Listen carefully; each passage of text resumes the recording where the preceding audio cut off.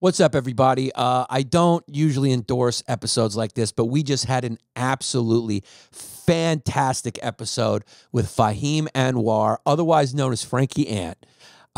It was really one of my favorite guest episodes I've ever done, if not favorite. You're going to love it. It really was a lot of fun.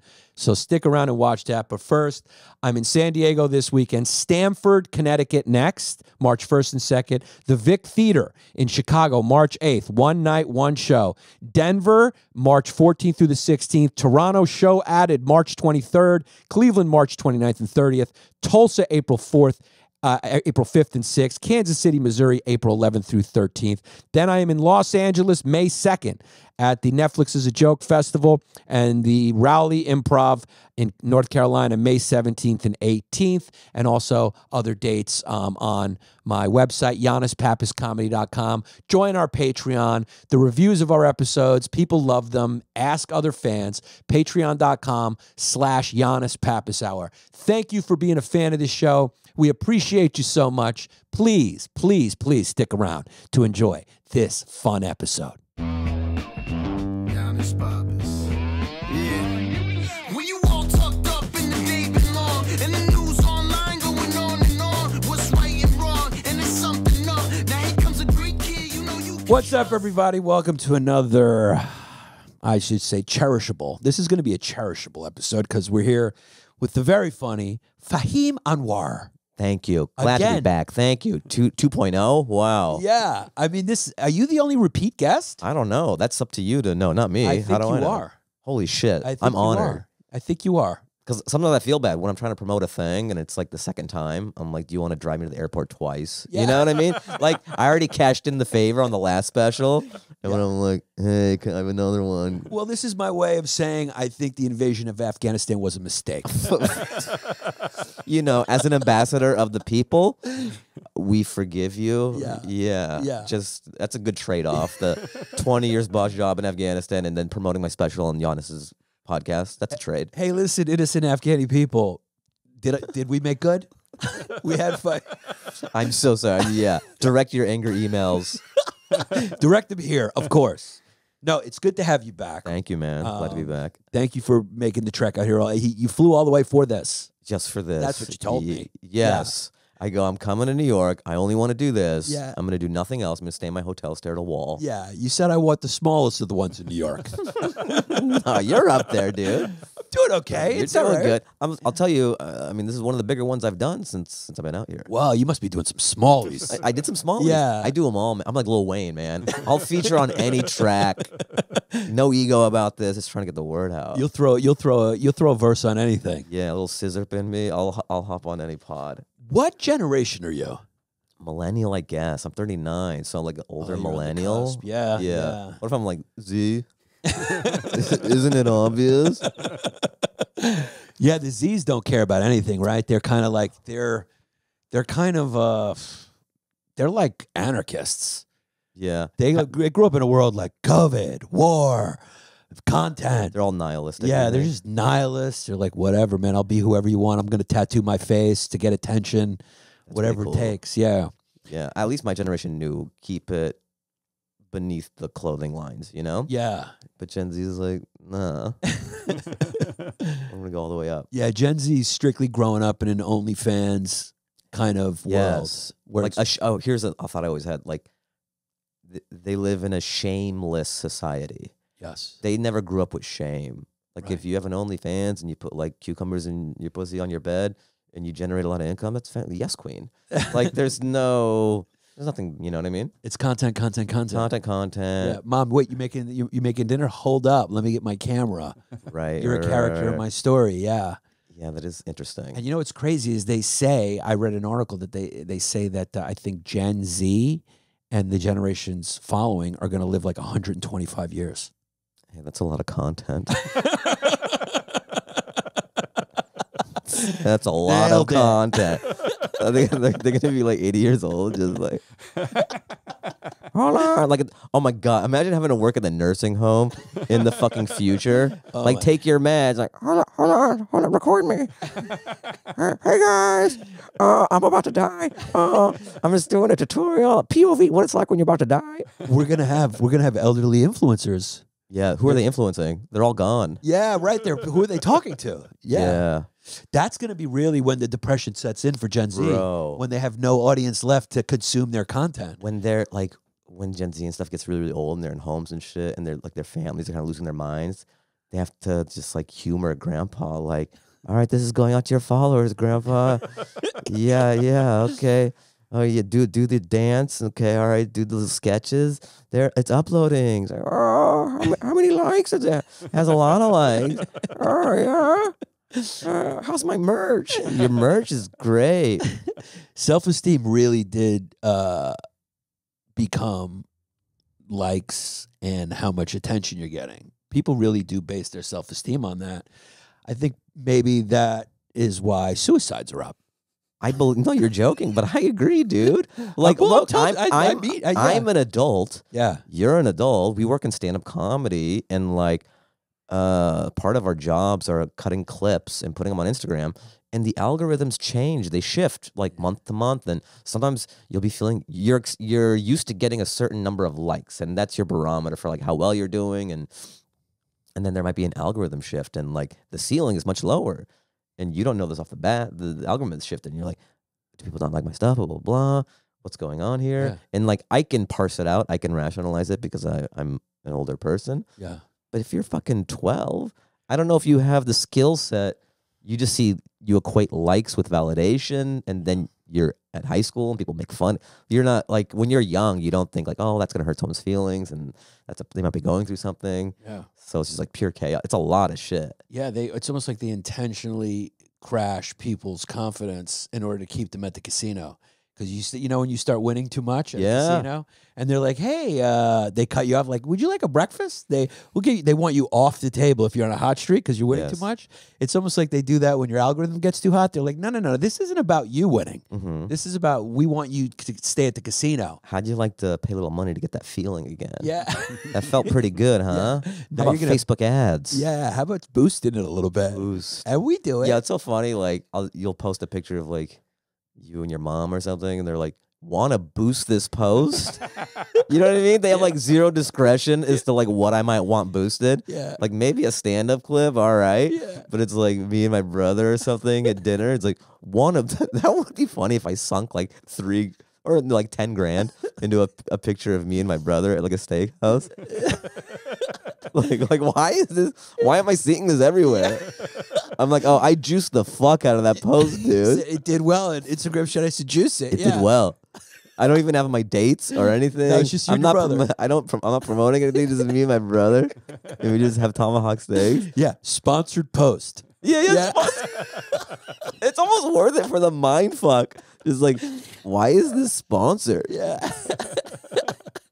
That could be like the anti-content content. Is if someone that's going to come soon, where people just start sarcastically, ironically. I can't wait for Dude, that to come. Instagram hipsters are coming, where they're going to ironically post shit like that. Like it's just me sitting here going like, don't watch this. And people are like going to watch it. Or like you're promoting your special and shit, and then when you click on the hyperlink, it's just you on a stage, not saying anything for an hour. But it's like 9 different cameras, and there's an audience and everything. And it's literally an hour. Yeah. That would be a great fuck you. It would. And it's coming, I think that's the only thing left after this. Yeah. I think the algorithm has hyped every type of content a little bit. And I think at some point you go into hating on it. At some point you go into like, fuck this. And some sort of commentary on what has been. Yeah. Sort of like, hey, this sucks. Yeah. And then the people who say it sucks get incentivized to say it sucks because they get popular, and then that becomes a thing, and then people say that sucks, and it goes back to just like the shittiest, lowbrowest, and it's just the cycle. It's a circle, man. It's a circle jerk of entertaining ourselves because we're bored as fuck here. Nobody's got a real job anymore. We're not building anything. Yeah, we're eating hours out of people's workdays, pretty much. That's it. It's an attention economy.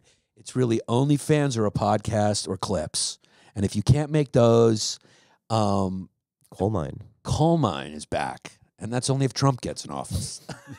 He's bringing coal back. If Biden comes in office, it's just going to be teaching trans kids to be safe. But that's a good lesson. That's though, a good mean. lesson. Yeah, And they should be safe. I think they should be safe, and I think that could be a huge market. Right. As the trans population grows, which it is increasingly growing. It's exploding. It's a massive article that just came out where they're trying to purport, they did a study, research, and they said that they did the research, and they said that the trans movement is not growing, particularly with male to female, particularly with female to male, which I didn't know. So there's not Because a lot. that's There's not not a lot of female to male. I think there's more of everything, Mm-hmm. but the real shoot up in this research article that was like a science study, which is not being well received, as you can, as you could maybe understand, as you guess, was teenage female to male, and I had no idea that was happening because I've never checked that porn. Right. So it's like invisible to me. Yeah. Yeah. So that's growing, and they're saying that that's growing, they think, because of social contagion and other factors, but not innate transgenderism, but more gender dysmorphia due to societal pressure. That's what they were theorizing. Interesting. And they were saying they did it. I don't know what the factors were in the study, but I know it wasn't well received. Sure. Yeah, I know it wasn't well received. Considers like science is sort of like bits. You're like, this study's not going to go over well. That's not going to go I over can't well. open with this study. Yeah. We're gonna like. I tried this study. People didn't like it. Yeah. Well, there was also this. It's interesting because this happens once in a while on the other side too. Because those people, like on the left, they always go like, "Aren't you pro science?" Like, unquestioned. Like you guys are anti science. Scientists are always right. They have that Right. perspective. But then there was this economist. Like, this guy was a genius. This guy was. I think he was like the chair of his department of economics in Harvard. A black guy. He was a black guy. He admitted he did the study, thinking that he was going to find that the police showed massive bias. His name was Fryer, massive bias in police shootings, and he didn't find it. And he talks about how thorough his research was. He did it twice because he was so shocked by the finding. And he said, I published it. He said the first reaction he got from an email from another faculty member was like, this is bullshit. He said it's like a 3,500 page or a 1,500 page study. That's a lot of And he goes, bullshit my then, first dude." reaction was when this guy emailed me in 4 minutes, he goes, wow, you can read fast. Oh, yeah. Because the guy wrote like, this is bullshit, don't publish it. And so it's like the thing about science, sometimes it's wrong and that's inconvenient. Sometimes it's right, it's inconvenient.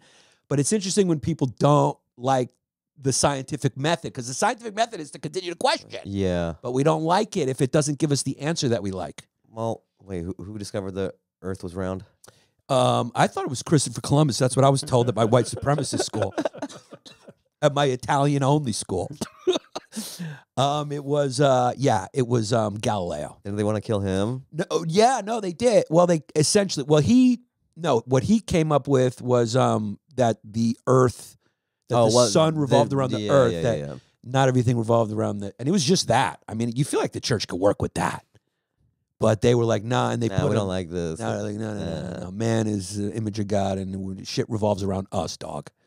And so they put him in a what did they do? They exiled him and put him in prison or whatever, and he died in prison. That sucks, Galileo, man. yeah, Do this huge breakthrough, and they're like, enjoy prison. yeah. It's a lot of this stuff just meets resistance. Like even this guy,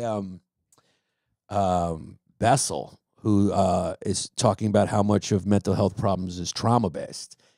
It's caused a revolution in mental health, but he's faced a lot of resistance from traditional pharmacological, that industry and sort of the Establishment. yeah, Fucking people get used to making money in a certain way. It's true. The I know. church gets used to making money a certain way. The pharmaceutical industry gets used to making money a certain way. You're sad, you got low serotonin. Take a pill. Right. There's Here- a pill for everything, man. They get used to making money a certain way. I understand. You can't just disrupt that. You can't just come along and disrupt that. It's going to be a little bit of a bumpy road, and shame on you for trying. And there's a culture of like therapy, which is great. Like not knocking it. It's great for some people, but I mean, there's such a push with like going to therapy, and then like there's also then like prescribed for all the problems. Where sometimes maybe just like having systems or people you can talk to, and I don't know, some issues are real and you need medication and shit. But sometimes people are very quick to prescribe. Yeah. Yeah. Yeah, they're very quick to prescribe. Yeah. Well, that's been sort of the That's been sort of the common thinking in that field is that, you know, we had this pharmacological. Am I pronouncing that right? Pharmacological. I think so, right? Whatever. Yeah, pharmacological or pharmacological. Something. We had a drug revolution, and that was the common thought was like, this is a chemical problem, and we fix it chemically. Yeah. And then an industry sprang up, and drugs are very helpful. They can be life-saving and stuff. But now I think they're finding that those things aren't as true as they thought because they did studies and they found out that even people who say they're depressed, they check their serotonin levels. And for a lot of them, the serotonin levels are fine. And sometimes they say even taking the drugs lowers the serotonin levels. So it's an interesting thing. So that's where this trauma thing is coming up. And they're saying, hey, he was a neglected kid. Right. You know? Well, and there's commercials on TV. Try this, blah, blah, blah. We're really built for we're pill heads. America's pill heads. Yeah. Yeah. You almost can't blame like the opioid addicts. It's like they're pill heads too. What's the difference if I'm prescribed it or not? And you know, like psychiatrists now, they don't even do therapy. They're just like, what do you need? Well, you can do it on Zoom. Yeah, like, you just go on this Zoom. is what's going on. I go, okay, here. I put it into your pharmacy. Yeah. What is it? I don't know. Yeah, I'm just feeling a little. Take it. Yeah, I need something to relax me. What do you got? Something. Everyone always wants something like Xanax. And they're like, they don't give Xanax now because Really? it's so addictive. Yeah. They won't. They try to. So resist. Xanax is for what? Xanax is just to fucking chill you out. Chill you out. I mean, it's like What is it primarily prescribed for? anxiety. Okay. Yeah, so Xanax is really like, and supposedly, I've never taken a Xanax. I've taken a Klonopin, not many, but supposedly Xanax is, people love it. I mean, People you love hear about it all Xanax. the time, Yeah. right? Yeah. Like, especially in rap and shit. So Yeah, it's a nice name brand, I suppose. they like that. It's got a good name to it. Annie. Yeah, it's just, give me. I need a Xanny. So it just makes you chill out. Yeah, it makes you chill out, but it's highly addictive, so they really won't give it to you. When I had COVID and I was like having an absolute anxiety attack, I was like, please God, just give me a Xanax, and they wouldn't give me. They gave me an Ativan. So Ativan's like an iteration of It's like a Royal Crown instead of you want a Coca-Cola, and they go, we have we got RC. we have RC Cola. Yeah, Yo, that'd be great. If you be at a restaurant, you go, you know what you want to drink? I'm like, I'll have a Coke. Yeah. Is RC Cola okay? Like, not even Pepsi? You go, yo, how far down the cola list are we going? I get you want to support small, but I mean, Jesus, Is RC. RC Cola okay? How does RC stay open? Are they still around? I think they're still doing Good it. for them, man. I was surprised to find out that sneakers like Brooks and Atonics, and they're still around. Yeah, Yo, that's they dope. got. Yo, I have a feeling Brooks could come back. You know, I thought it was done for Cheetah, or no, Champion. Champion was cool when I was a kid, and then it was like, who gives a fuck? Yeah, And then Champion had this huge resurgence. yeah. I think people like hoisting these brands that were not cool, making them cool. It goes back to that ironic young thing. Yeah, I remember when the guy who used to be partners with Jay-Z and Rockefeller, he tried to bring Dame back Dash. Dave Nash tried to bring back Pro Cats. Didn't work though. He tried though. Were British Knights cool for a bit? They were cool for a bit. Yeah. Champion had that moment when it was not cool and then became cool. It had that moment where you could simultaneously see a homeless guy outside of a 7-Eleven smoking a Newport wearing Champion, or like a famous rapper. That should have been their commercial. Yeah. And they go, Champion, bringing the world together. And it's like a homeless guy peeing his pants, smoking, and Champion sweatpants. And then like a hypebeast Gen Zer vaping. And then they're like, They give each other a handshaking. pound. Yeah. It says Champion. They do a fist bump. See, there's no wage gap in our country. Champion, bringing the middle class Champion. back. We clothe everyone. That would be a great tagline. We clothe everyone. Clothe everyone. Yeah, from the lowest to the highest culture to the lowest culture. Be a champ. Be a champion. What's your favorite soda? Do you do soda? I try to do seltzer water with a twist of lime to trick myself into that soda feel. I do that with like a Topo. What's a topo? Oh, yeah, Like Topo a Choco Topo? A Topo Chico. Topo Chico, yeah. It's like battery acid. Yeah. Like no other carbonated water has that burn. You're right. It does have a Topo burn. it's battery acid. Also, I don't know what's going on with Topo because I used to try to do it where I'm like, LaCroix, You open it, it's good. You have like 3 minutes after you open a LaCroix for it to be good. Yeah. It's out for 5 minutes. It's like puddle water. You know what I mean? Yeah. I go, Topo Chico, you can open it, come back to it in 2 weeks. Yeah. It burns just as much as when you first opened it. What did they put in there? Like, Dude. I feel like there's going to be a class action lawsuit. Like, did you drink Topo Chico between the years of 2010? They got me the money I deserve.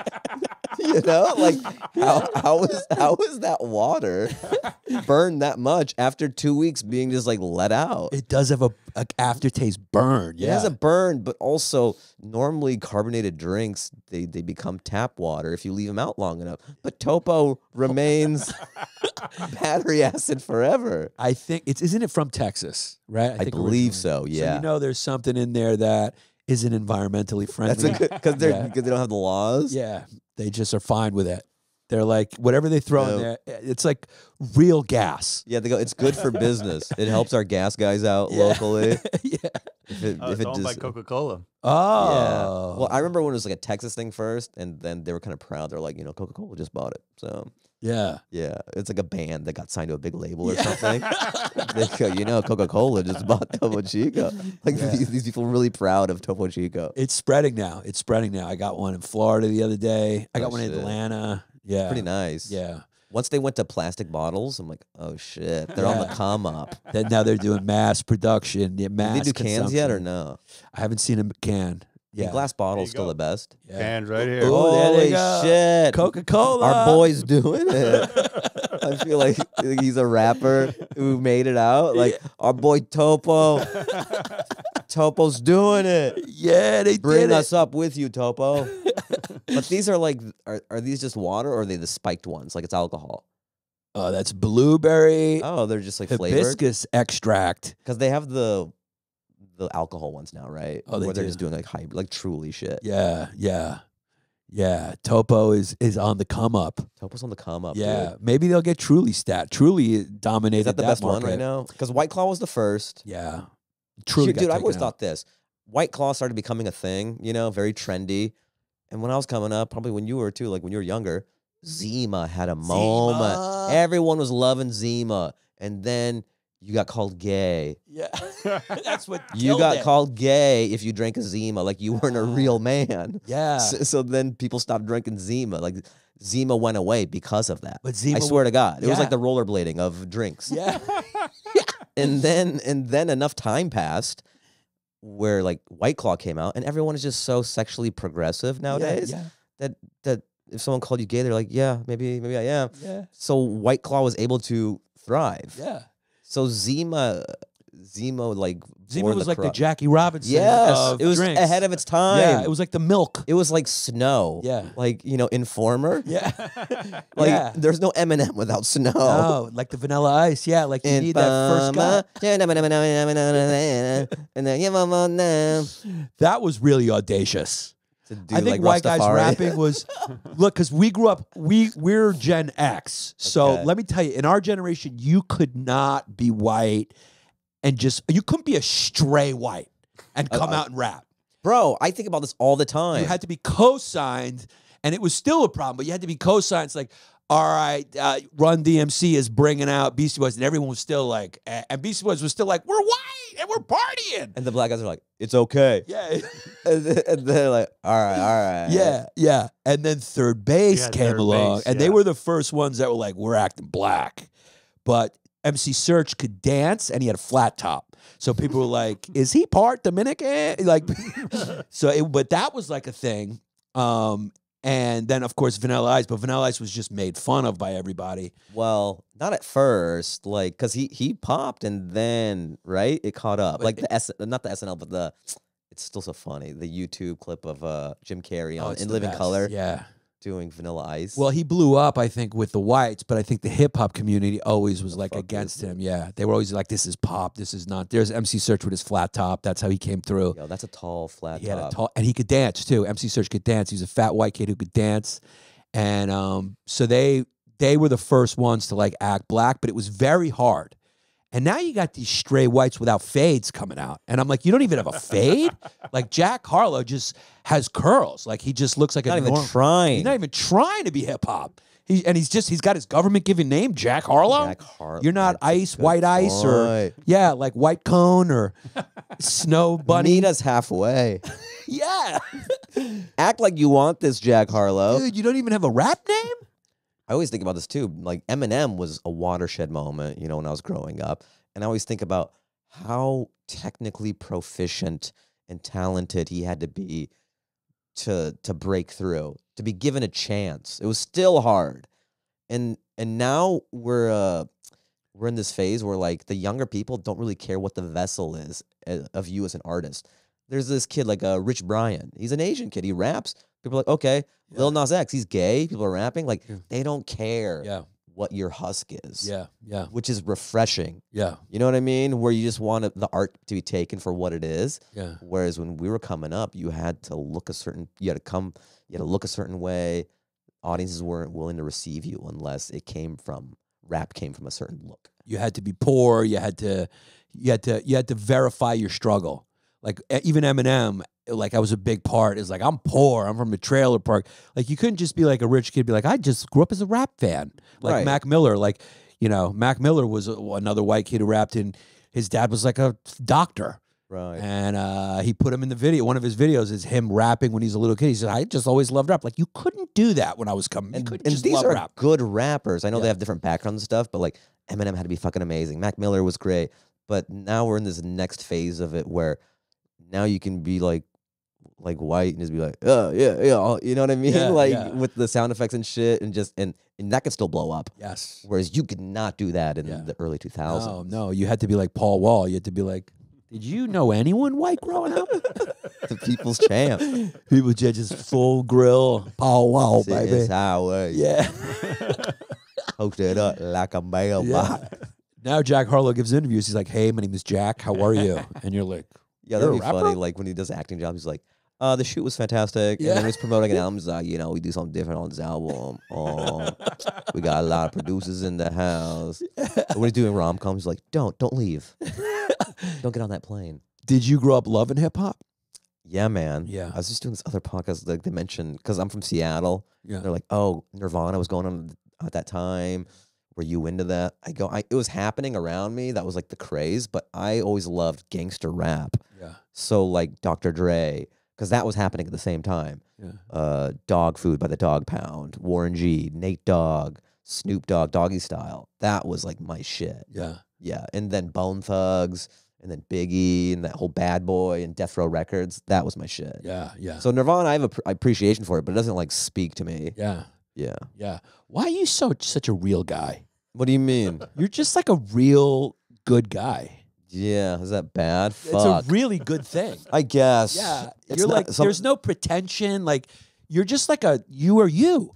I love it. Well, that's nice. Is it that refreshing? All right, this is We're the back. second time we run it back and pretend like it's just. I mean, we can let them know. Like you might be wondering why I'm in a different position than before the edit.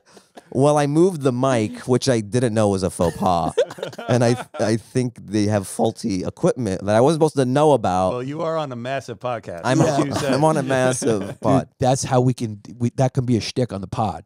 It's like come and it's like if you touch the mic, you lose. Holy shit! Like, it's just over. Yeah, it's just over. As soon as you touch the mic, it's like, you lost. Sorry, that's part of it. Yeah, we'll call it like the mic touch or something. It's like a game show. Like, I've been here for 5 minutes. Yeah, Like, and then I'm a clown sorry. comes out. Yeah, so I accidentally touched the mic. The audio went away, but No, now it's back. you're refreshingly talented, smart, and Thanks, also man. just like real. You know, you're like a real guy. There's no pretension about you. You're, it requires a lot of pretension to get very popular sometimes. I guess. Yeah. I mean, maybe I could be further if I had some of these negative qualities. Well, I think the same thing about myself all the time. Yeah. I really do. I go, I like, do too, maybe man. yeah. I was just on Bro. the phone with the management company. I'm saying, tell me how to, because I'll do one thing, people love me for it, and then I'll say something the next week, and those people that love me for that will hate me for the thing that I said next. Dude, I think about this all the time. Like, I'm just dictated by jokes. I love jokes, and I'll think of an idea and a joke, and then I say it, you know? And wherever I land with the joke, I don't really care about wherever it is politically. You know what I mean? I have jokes that make me look left. I have jokes that make me look right. And so be it. It's to serve the joke. But some people think that I'm like Tucker Carlson and a stand-up comedian rolled into one or something. Like I'm a pundit and a comedian. I'm like, nah, I'm a jester. Right. Like I'm married to the game. Like Yeah. I'm married to the joke. I'm not trying to dispense with some political ideology on stage. I'm just like a clown. That's exactly how I approach it. What happened? Why do people why do people assign you these things when we talked about it extensively. I just do it quick so I don't make it a big thing again. But I posted this thing about Jon Stewart. And we both agreed, and so did the people who liked it, that it was a funny rant where I said he was liberal comedy Rambo, and he was getting called by the establishment to be like, we need you. And he was like, chopping wood. That's not my game anymore. I just take care of orphan animals, because, he's got like an orphan farm. And then, he gets back, he starts reading Huffington Post, getting in strong now. Like on a mountain, just reading the news.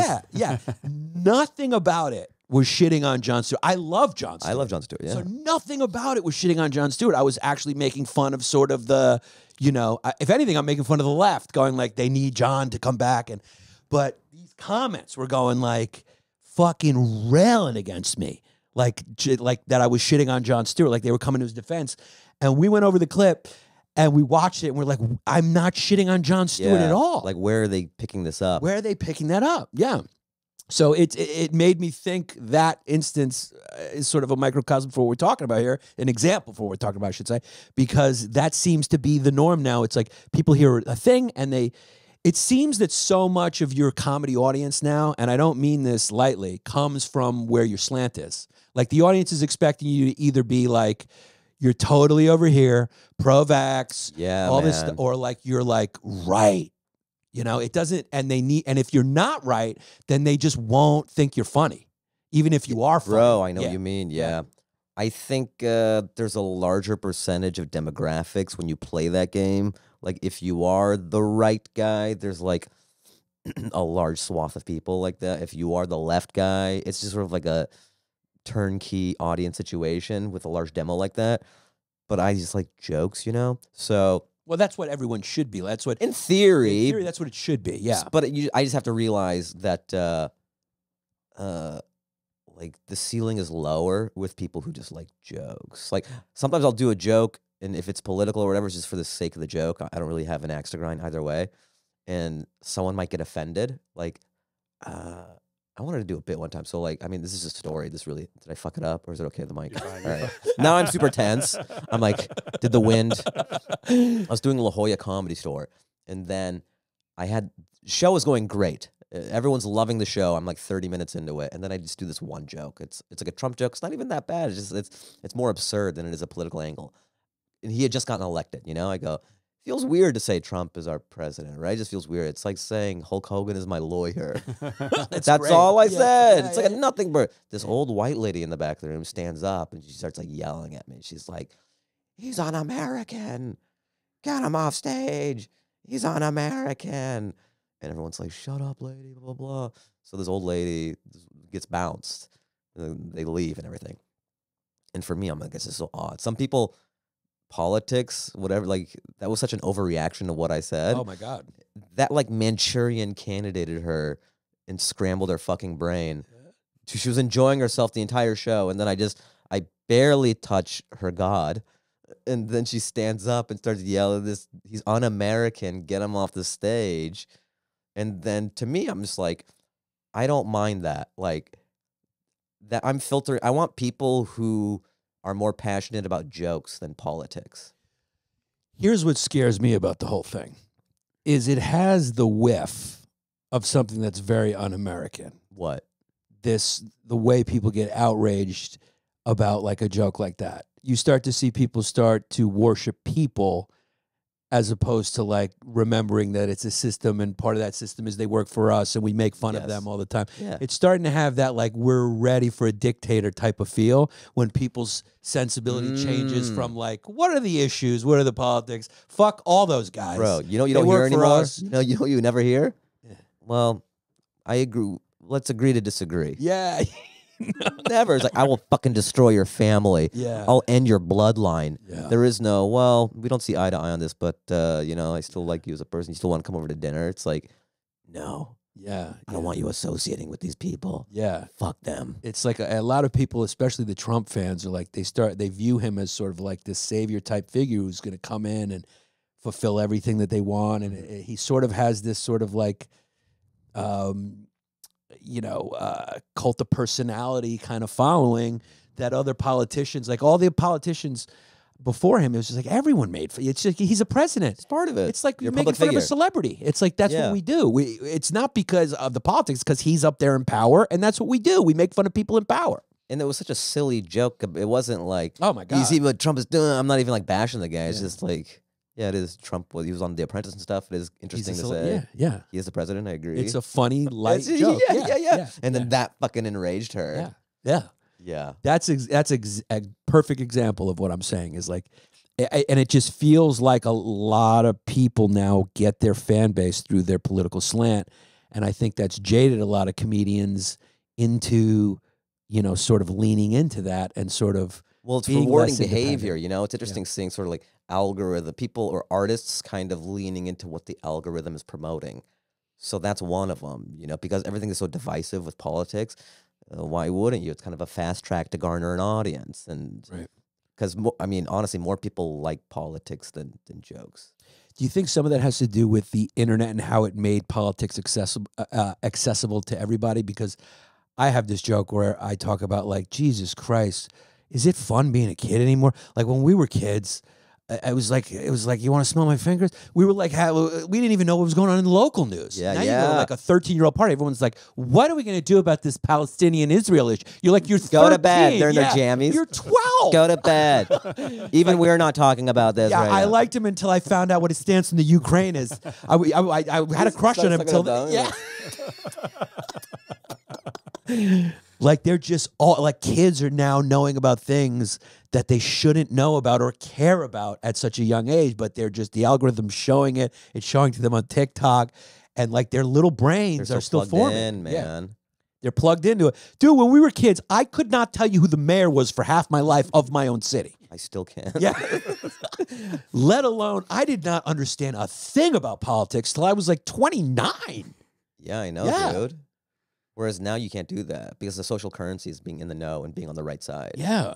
Yeah. That's got to be causing some sort of Brain scrambling of some sort? Yeah, it's got to be like you shouldn't be that invested at that age to things happening in the world, because the world's a very messy place.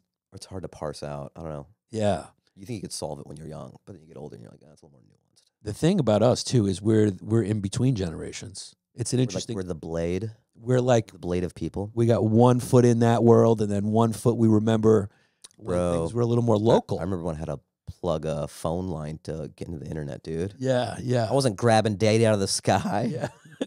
I wasn't grabbing Drake's album out of the fucking sky. I'd ride my bike to Circuit City. Yeah. My friend would be on my pegs. What's I had going a- on I with had a- Lance? Oh, Lance, man. Are you still going up on stage as Lance? It's been a minute. I was for a little bit. I brought him back to the store. He's in the hopper, Yeah.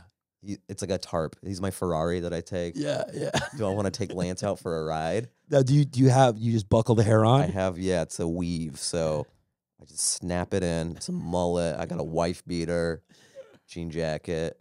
I used to do just straight up wife beater Yeah. when I was a little younger and like more fit. the jean jacket hides. It's a nice silhouette, Yeah. Once I get back into once I get it nice and tight, it'll be wife beater all over again. I'll Logan it, Yeah. and it's just fun. It's insanity, just dancing to. When you go up, do people in the crowd sometimes think that's if they don't know you and Oh, dude. they just think it's a dude? there are people who are like fans. I've had this happen where like Sorry. that's all right. Yeah. They're fans of mine, Yeah. and then I do Lance, and they still didn't piece it together. They thought it was Wow. yeah. So it's kind of amazing what a mullet and a wife beater can do And an accent. in an accent, and I And guess a just a different vibe. persona. I mean, Yeah. you know this too. Like your Yeah. character work is great as well. Thank you. Yeah, so it's kind of neat. I love that. It is cool. Part of me goes like, how stupid are you? Part of me goes like, are you stupid? But then I go like maybe it's a compliment to me I taking think on a different so. vibe. Yeah, For sure. yeah. And it's a fun mental vacation for you as an artist as well, right? Oh, that's the best. Because part when you're about it. doing bits and stuff, and I'm the same way, I'm like, okay, I'm working on this chunk. How does this go into that? Blah, blah, blah. It's a lot of mental energy that before I go on and stuff, and maybe like earlier in the day, like what do I want to do?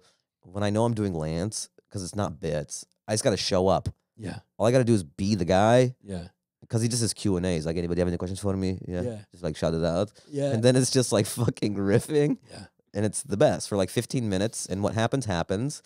And there are times when it's fucking lightning in a bottle. There are times when it's kind of like medium. There Yeah. are times when it's whatever. But like, they're all as a whole, it's all amazing because it's different. It's a snowflake and it's real. And Yeah. it's so different than what they've seen the whole night. Yeah. Yeah. And I so should much- do it more. Yeah, so much of the comedy comes from just who the person is. Yes. So you don't even have to really have jokes prepared. It's like the character. Totally. And it's almost like that rule of improv where whatever your thought is in the moment is the right answer. It's not let me try to think what the funniest thing to say is. It's just like being in the moment and responding like what the person would. Yeah. Yeah, yeah. So that's fun where I can turn my brain off. Yeah. And be someone else. And it is a nice Yeah. mental vacation. Yeah. It's just like skydiving. Like, all right, let's just fucking show up. Let's dance and then Did the dancing really sets the tone because Yeah. they play club music and then Lance just like dances for a minute and they do strobe lights and shit. Yeah. And they've been watching like some high level comedy and like people making some great political points and these sophisticated jokes. And then I come out in a wife beater and I'm fucking just like pelvic. You know what I mean? Yeah. It's just the dumbest shit. Yeah. It really sets the tone that like, oh, you're not getting anything of substance for the next Yeah. 15 minutes. Yeah. Which is nice a lot of times. Oh yeah, it's it's real why nice. people watch Real Housewives. It's Yeah. why people watch. It's just when people have high level jobs and shit. You always hear like, "Oh, I like watching 90 Day Fiance. I like watching trash TV. Yeah. Yeah. I don't want to watch Mindhunter after being in the hospital, or like working on patients. Yeah. I want to watch Mindhunter though. I Yeah. love that shit. Yeah, it's horrible when you're a comedian because you want to get away from comedy when you're not. I don't doing watch it. any comedy. Yeah, I don't watch any either. I love dramas. Yeah, I think that I should watch more. It's good to laugh too. I started watching Righteous Gemstones. What's I that? love it. It's on HBO. It's that Danny McBride Oh, preacher family one. John Goodman's in it. It's really funny. yeah, Yeah. Succession was my favorite comedy. I know it's like a hybrid, but Yeah. like my favorite comedy is shit that is played real Mhm. and has these like real life. yeah, Real life isn't slapstick fucking. yeah. A lot of American straight up comedies are just too wacky. Sopranos has a lot of comedy. in it, too. Sopranos Yeah, is so fucking funny, it has dude. a lot of comedy. Yeah, I'm Yeah. rewatching it now, and there's just some funny. It has some funny moments. And the comedy hits even harder Yeah. because you're not primed for it. yeah. And that's how life is. That's how real comedy is. Did you ever think about how strange it is, possibly even ironic, that you were studying to work on planes and then now you just fly on them as a career? I think about that all the time. When I'm You sitting can't on get it, away from planes. I can't get away from planes, Yeah. dude. I tried to book this whole tour via train, Yeah. but they don't go everywhere. I told my people, I go, come on. What do you mean it doesn't go to Miami? If you didn't know what I was talking about, you were studying. to be Yeah. a- So I studied mechanical engineering, but then I got a job at Boeing Aerospace in Long Beach. So I was working there for like 3 to 4 years. When you get on planes, are you feel more safe I because just- you know more about it? I just knock it. I go, okay. Before we fly, I go, we're safe, guys. I just shake the seat. I go, it's cool. I used to work at Boeing. That would be a funny character, though. Just what the guy used to work on planes. Just a guy, the plane's going down. He's like, "It's okay." Like instead of, "Is there a doctor in the house?" It's a guy with The plane is like good. It's like falling. Everyone's gonna die pretty much. Everyone's freaking out. You're like, "It's okay. It's I used okay. to work at Boeing." I'm an engineer, and everyone's gonna die anyways. Like you wanted that little moment of glory before you die. Like you're not even standing on the plane; you're floating because you're just like, "It's okay, everybody. I'm an engineer. Does anybody have a calculator?" And then you go into a mountain. Yeah, you're like, "Somebody just get me the control panel." You're just flying off the ceiling. Yeah, push me. And there's a hammer. I'm like, Every plane goes down, but there is that little glimmer of hope that I could have saved it. that you could have saved it. Have you had that happen on a plane? That's happened to me before, where they go, "Is anybody a doctor?" Everyone's so like nervous and like it's scary. It's scary. The worst part is like if somebody dies, you just got to continue to ride with the corpse. And they're just in the aisle. Like, do they just run the beverage cart over them? Do they like, throw a sheet over them if they die? Like that'd be nice if they did. That'd be nice. That'd be funny if they didn't though. You just have to look at them.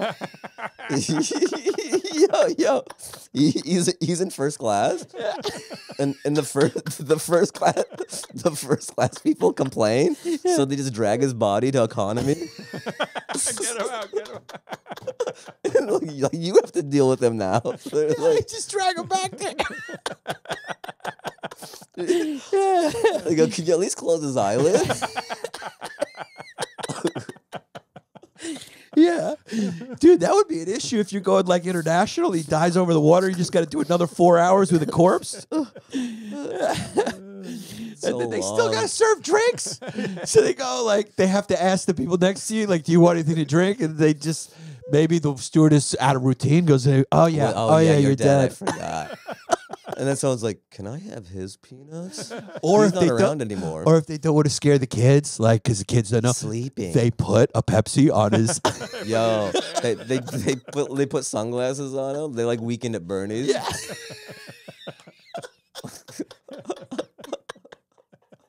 He's just holding the Pepsi for 4 hours. Like, He's sleeping for a long time, mommy. Yeah, he's really tired. little kids sit next to him. You know how little kids sometimes kick you when they're moving? They're just kicking the body. You know, I've always thought whenever they do that whole, is anyone here a doctor?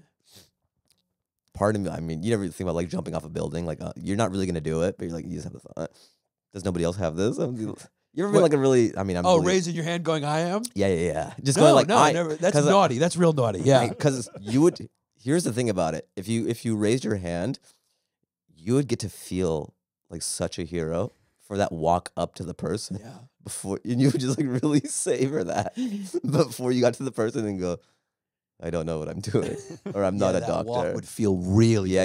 good. So is anybody here a doctor? And you go, and you Yeah. unbuckle because you're God pretty much for the entire walk up to the person. And you know, if you're doing it only to savor the walk, you're really like, I'm gonna pat people on the shoulder as I'm walking by. Yes, Like, shake some hands. okay, shake some hands. Give your number out to some Yeah. people. Yeah.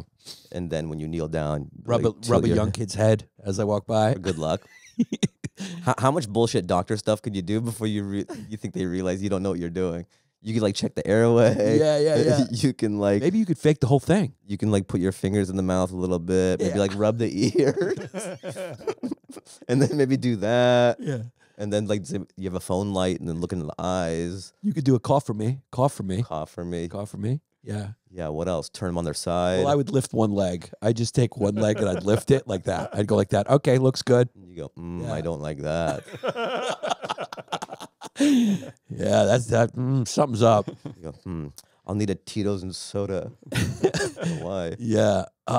My diagnosis would be like, we're gonna have to land this plane. So he needs further help.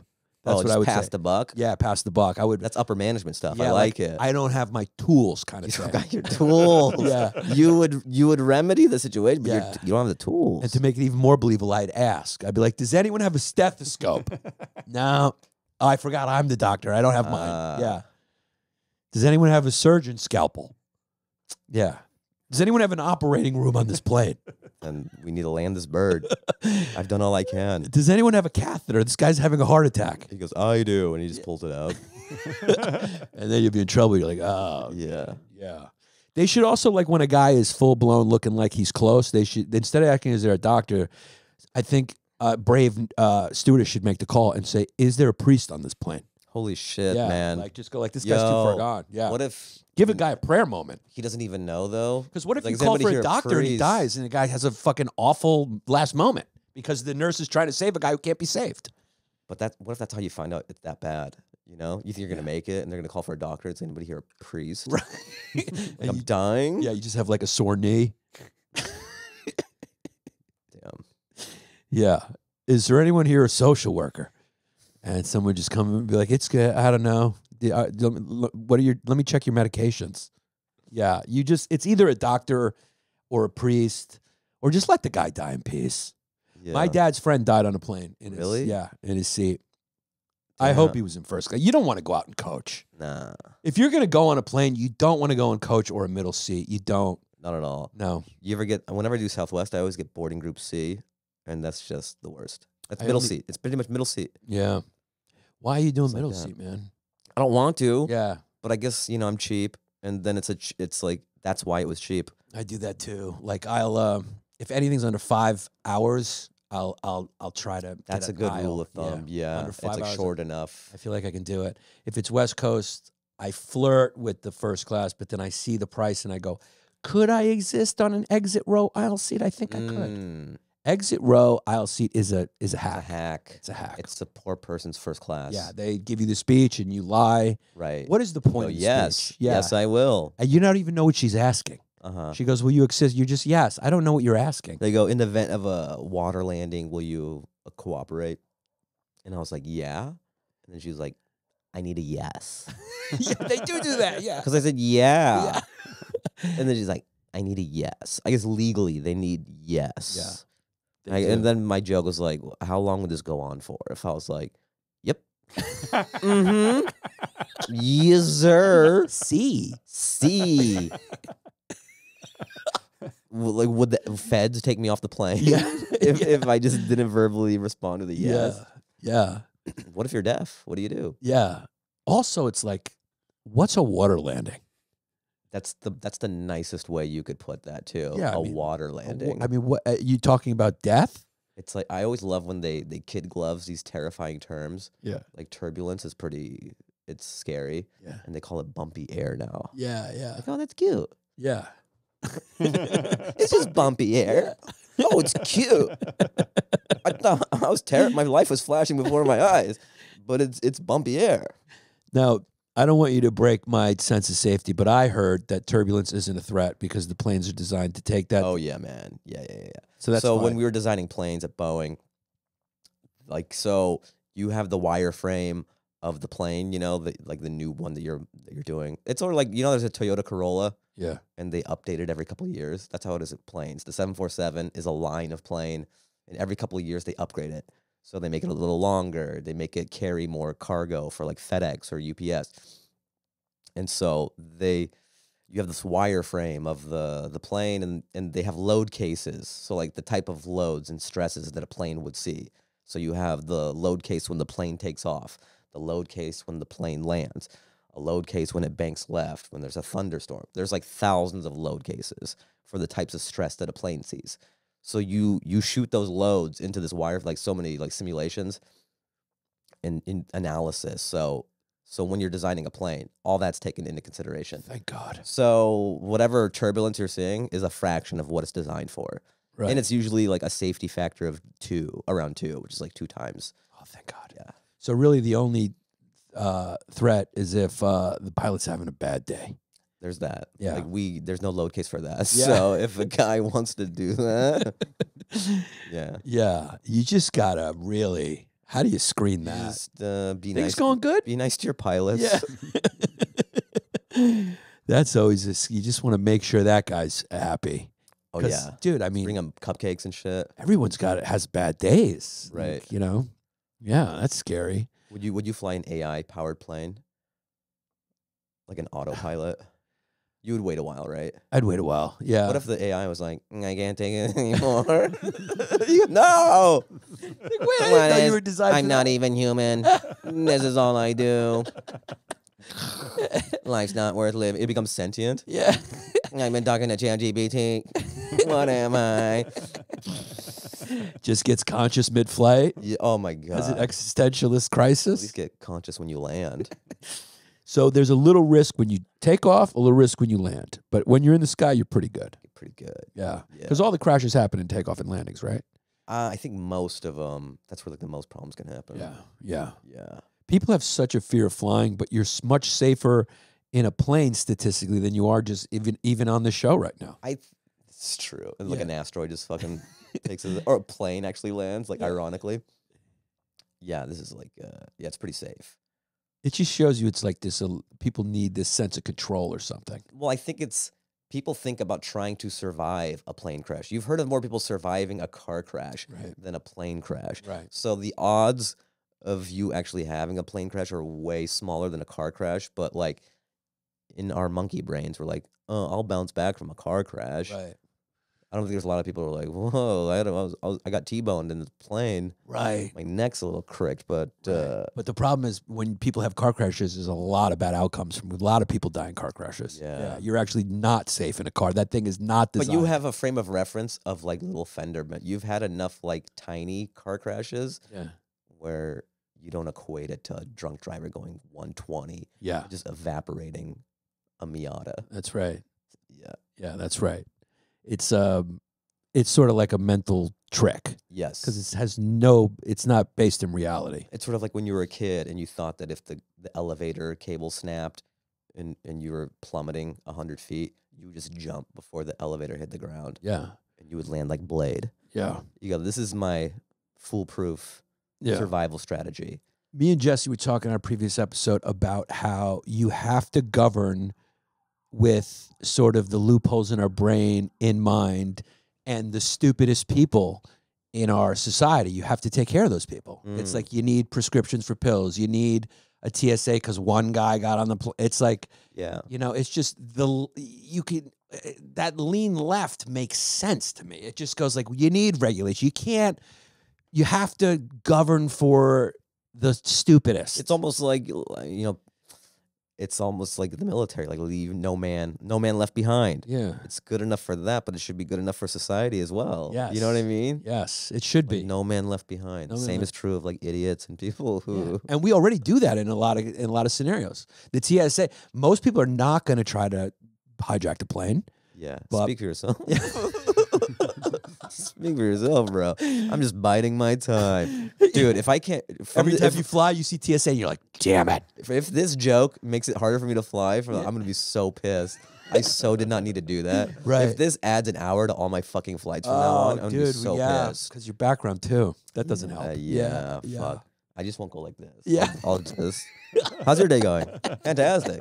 Just American and shit. Sometimes when I had this joke where I'm like, Fahim Anwar, it's an Arabic name. It's Arabic for he who will be secondary screened. But when I'm getting like it doesn't happen that much anymore. Yeah. But when I'm getting pat down and randomly selected and all that shit, I just wanted to rattle off just pop culture because I was born here. Be like, I grew up at Boy Meets World. Topanga was Corey's girlfriend. Just read like Wilson was the neighbor. Like, how would I know all this stuff if I was a terrorist? Yeah, you know what I yeah. mean? Just Unless to you expedite the s- process. Unless you were a really good one and you studied. No You're like- terrorist studies that much. That's true. Yeah. They don't study. They'll just pop go, culture. Laverne and Shirley, Right. It's like not even current. Fonzie, Mork and Mindy. Price is Right. Price is Right. Bob Barker. Not even Drew Carey. Ronald Reagan. Yeah. Yeah, but I've got pre now. It's not that bad. Do you Pre's get? great. Do you feel like you get? Profile? Yeah. Not really. I'm kind of ambiguous, you know? Right. I feel like people wouldn't really know what I am. But I think sometimes I think about my trajectory in Hollywood and shit. Yeah. If I had just had like a more American name, Yeah. I think things would have been maybe a little easier or faster. Instead of 'Cause- Fahim Anwar. Yes, because Fahim Anwar is just sort of, it's like different, but like what is it? Right. And then, as you get older, you just realize you're a little more of an idealist when you're a younger artist. You just think people like good. They don't care about, you don't think about like marketing or demographics and shit and like how large is the demo that you're speaking to or whatever. You just think about like comedy. We you got just, a you lot just in love common. jokes. You just love jokes. And you think like, oh, people like good jokes will resonate. People will like that. Yeah. But then you get older and you kind of realize demographics are a real thing. Like black people is a big demographic. Mexican is a large demographic. Indian people is a large demographic. Chinese people is a large demographic, White is a large demographic. There's money there. And then Fahim Anwar is kind of like, I think the lowest minority you can get and still have a large enough demo to kind of rocket your career a little bit is like maybe Persian. Yeah. I'm trying to think what's below Persian. Like Filipino's still pretty big. Filipino's big. Yeah. Filipinos, a lot of Filipino's big. Filipinos. Yeah, a lot of yeah, yeah. Filipinos. Not a lot of Greeks. We have a lot in common. Not a lot of Afghanis. Not a lot. There's only 3 million Yeah. Greeks in the whole country. Right. And I did the same thing. Yannis Pappas. Maybe I should have went with John Pip. Baby. John Pap. It's an interesting thought experiment. I mean, Fahim Not even Fahim. I would be No. like Joe Smith or, you know, Yeah. let me Matt Rife it, bro. Yeah. Why am I even trying to? Yeah. I would just go Joe Smith, and because there is, it's almost like Mad Men and stuff, and like advertising. People are so busy and shit. You kind of have to package everything, spoon feed Let's it. change our names now. Let's change it Right now. here. Yeah, man. I'm John Pap. I'll be John Pap from this moment out. John Pap. Pap. Is that good? That's pretty good. Yeah, John John Pap. Pap. John Pap. Let's see. What's good for me? The Pap really makes yours pop. Yeah, John It's Pap. different. Fa la la la la la. No, la, this is la. we're veering off course. Maybe in the holiday season that'll be good for like Yeah, fa la la la la la la la. Frankie. How about Oh last yeah, name Frankie. Ant instead of Frankie Ant, Frankie Ant? Frankie Ant. There you go. bro. I'm here with Frankie Ant. Hey guys. Yeah, he is. And I have like an earring. I'm like a Gen Z kid. He's an Italian kid from Hey, what's up, guy? Ohio. You know, I talk about my family and stuff, and you know, my mom makes the best pasta sauce, and she's always on my case. She's like, "When you gonna get married?" I'm like, "Ma, fucking, you have these moms. They want you to get married and shit, but you're too busy getting your dick sucked. I'm gonna trade that to get my dick sucked by one woman. You don't want to suck my dick on my birthday." I go to Cheesecake Factory, get a cake, and then I get my dick sucked once a year. I do that every day right now. Hey, you guys have been great. I'm Frankie Ant. This clip gets great. more views than any of my specials ever. Frankie. And then My agency is like, people get. Yeah, what if people become fans of Frankie Ant? We just clip that. do you have? I love this guy. Yo, do you have Frankie Ant's touring schedule? My agency is trying to get me to pivot into Frankie Ant. You could open for Sebastian Maniscalco. Yeah, Frankie Ant. Yo, Coming to the this next stage. guy has been an idol to me. He taught me everything I know. Give it up for Sebastian Maniscalco. I'm opening. Give it up for Frankie, everybody. This is the next generation.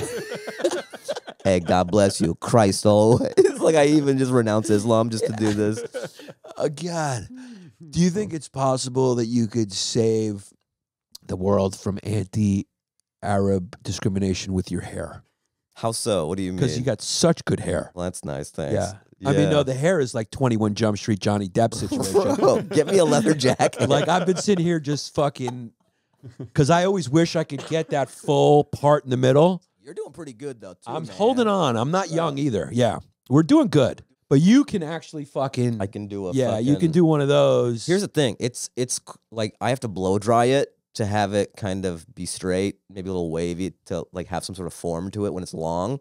If I did nothing, I would have like Jufro right now. Right. So you... Jufro is a grandfather term. Like, okay, I'm not okay. Yeah, that I probably love wasn't even a Jews. problem like 4 months ago. Jufro? Jufro, yeah. Now everybody's got that situation going on. They Yeah, get upset, yeah. but if you'd say something the other way, then they'll get upset. Yeah. Right. So it's just Jufro like used to be like easy to see. Yeah. easy. Yeah. So curly, dry, and it'll be kind of froey. So I have to put product and blow dry it and stuff, and then Yeah. ittle do this thing. I know what you're saying. Like, It's a process. it's It's, a- ethnic coarse hair. it's genocidal.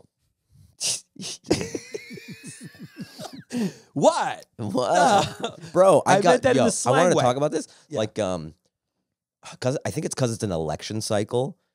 All the social media companies are really clamping down on what you're putting online, even in terms of jokes. So I was shadow banned on Instagram for like 4 months, like since Thanksgiving, pretty much.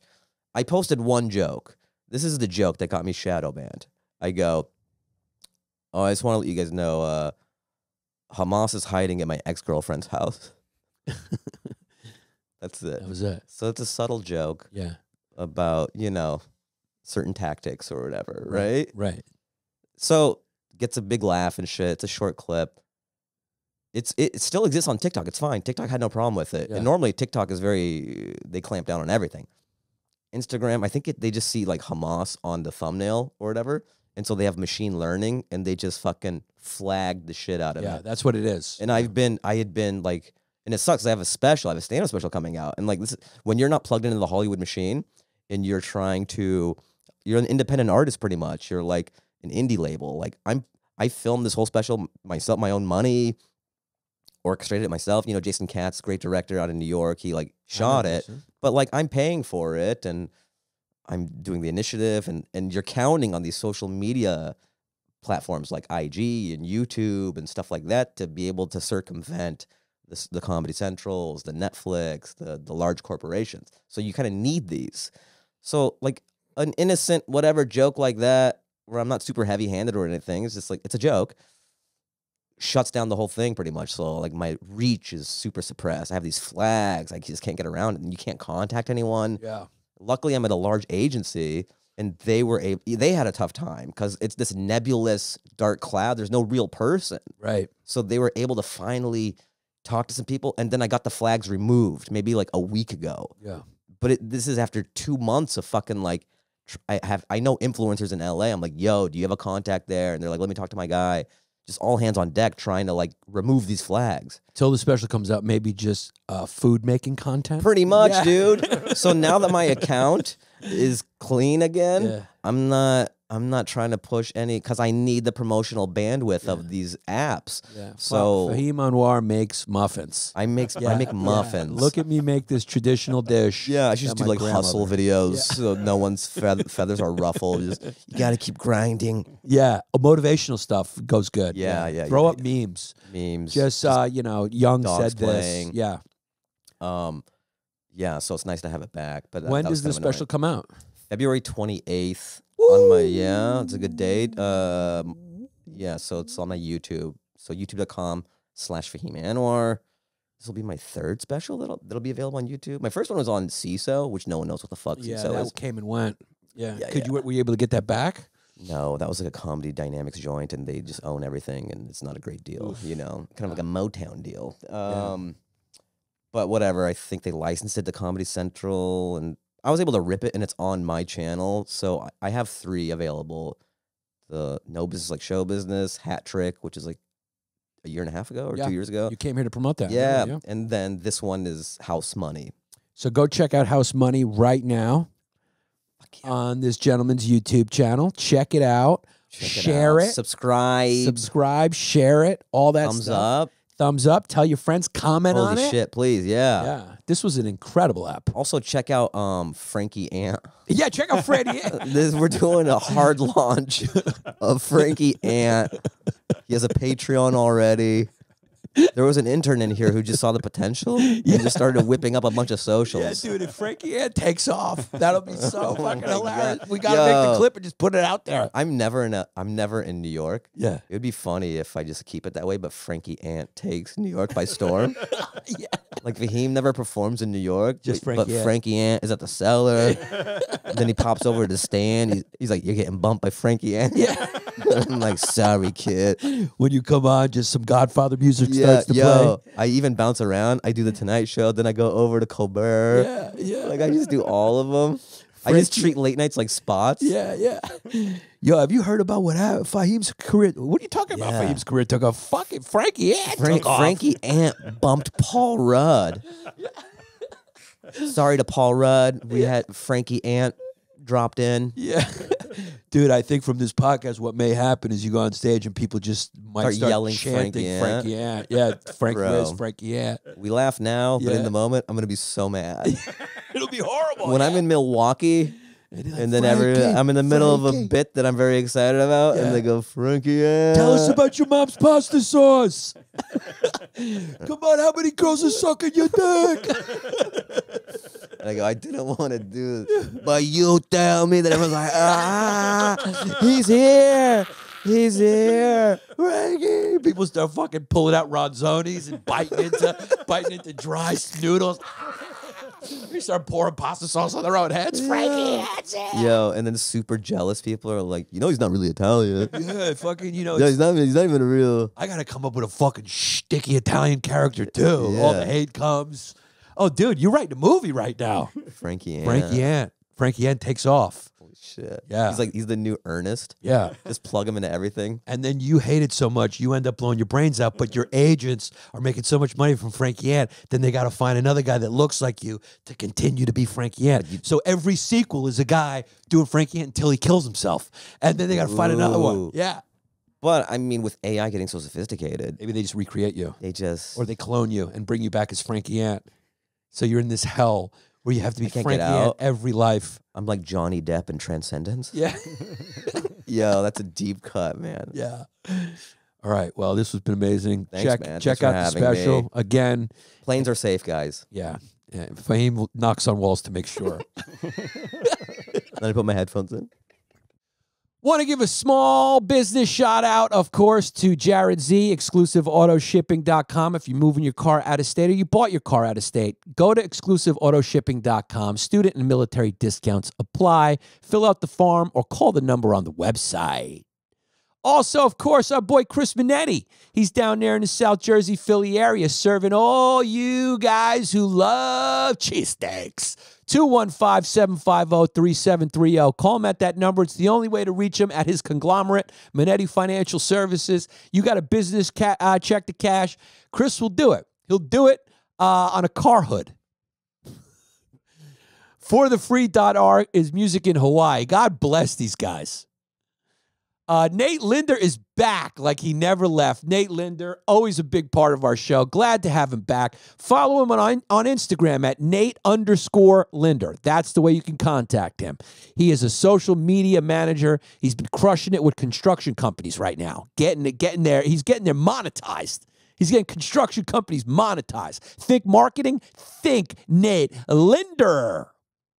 DisplayPros.net, very thankful for these guys supporting the show. We hope we're supporting them as well by letting people know that if you need to build a custom trade booth or retail fixtures and promotional items, DisplayPros.net is the company for you. DisplayPros.net. You get 10% off your first order if you mention me. And then, of course, MA Insurance Services. Matthew, are you still watching this? Do you do temporary construction insurance? Because I may buy it if you do it and if you're legitimate. So hit me up. Message me, or I'm just going to ask you. It's mainsuranceservices.com, or hit them up 813-260-0338. They're in the St. Petersburg, Florida area, and they got all types of plans, commercial, workers' comp, all types of professional liability, general liability, and umbrellas. They will get you covered. Matthew Albani. If he doesn't cover you, it's my will. Then we got Rebels Raider, my new favorite backpack that I wear on every road gig that I have. It's got the little strap here, hooks in, all these crazy pockets. It's got a padded fold, padded for the laptop. I mean, it's just perfect. Go to rebels-raiders.com and check out this real deal tactical gear. It's named after his pet goat, Rebel. So that's great. Come on, go support this guy because his only goal is to buy a Lamborghini and set it on fire. So check him out on Facebook at Rebels Raiders, all one word, and Instagram, Rebels Raiders, all one word, or the website, rebels-raiders.com for backpacks for every day. Then you got your thinkingman.substack.com. It's a New York City-based newsletter that publishes articles, essays, and thoughts on things. Check them out like books, movies, pop culture, and politics. So check them out. At Thinking Man, all one word, or search the link thinkingman.substack.com. You can check it out for free, and then you can subscribe for $5 or free. So check them out, thinkingman.substack.com.